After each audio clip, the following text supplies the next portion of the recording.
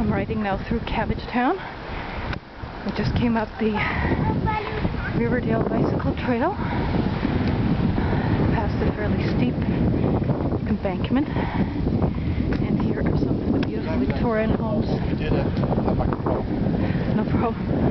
Here are some of the beautiful homes of Cabbagetown, a very historic neighborhood in Toronto that was originally settled by Irish settlers in the late 1800s, and the reason why it's called Cabbagetown is because they used to plant cabbages right on their front porches.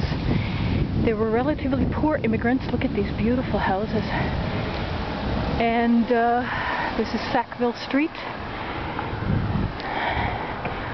And they planted cabbages right in their front yards.